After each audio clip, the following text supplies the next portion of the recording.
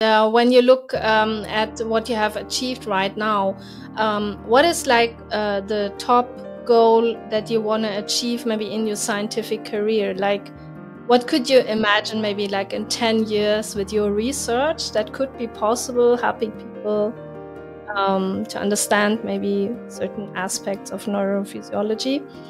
What would that be? One of the greatest freedoms in life is our ability to move. Some people, for whatever reason, whether that's a neurological disease, whether that's an injury like stroke or spinal cord injury, lose that freedom, right? The freedom to pick up a coffee cup at their own will, to walk to the mailbox. Things that we take for granted, people lose that ability.